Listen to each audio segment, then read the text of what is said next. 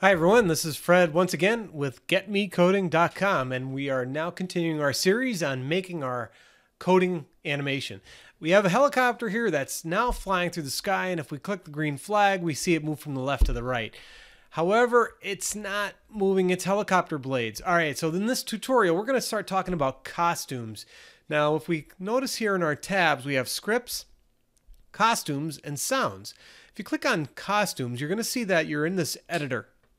An editor is a tool that allows you to make some changes. I'm sure you've seen Microsoft Paint or maybe an Adobe Photoshop or some other tool where you can come in and make some changes to it. So we start to see that this particular helicopter has this as its only costume. All right. So we have to think now, how can we make this particular animation change? All right. Now I'm going to show you that for our animation here, we're going to get rid of this particular sprite. And I'm going to take my blocks, I'm going to drag it off, and I'm also going to right click on and delete my helicopter.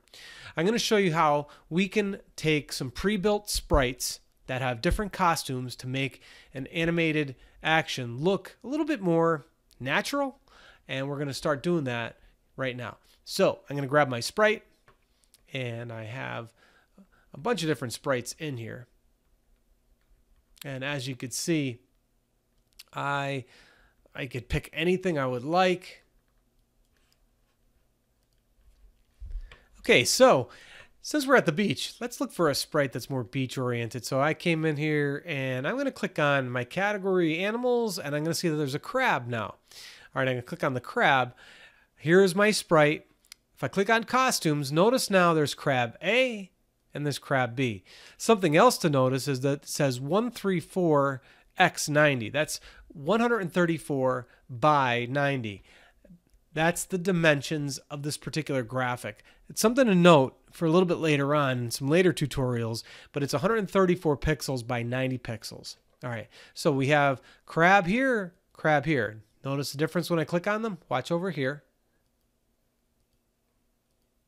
That's right.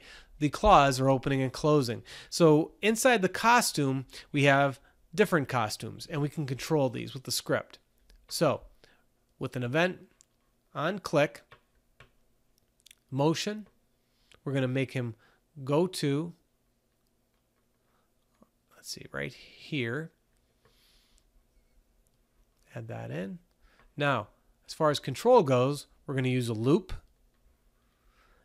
It's going to say repeat 10 times. Now, in order for the costume to change, in order for the opening and the closing of the claws, we go to looks. This is a new one. And it says next costume.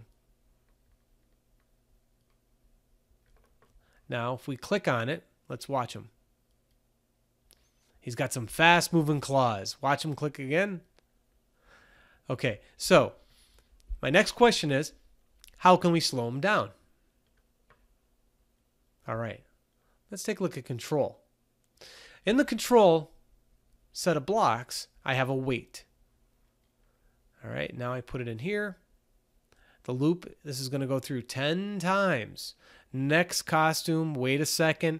Then the next costume, then wait a second. Let's run our green flag. Now his claws are moving just a little bit slower. How can we speed it up? Do we want to add time or make it quicker or shorter? We want to make it shorter. I'm going to make that 0.5. Now I'm going to run my green flag, and now he's making his claws change just a little bit quicker. All right, so that's really neat. We could actually change costumes that are already pre-built inside of a sprite that is in the library.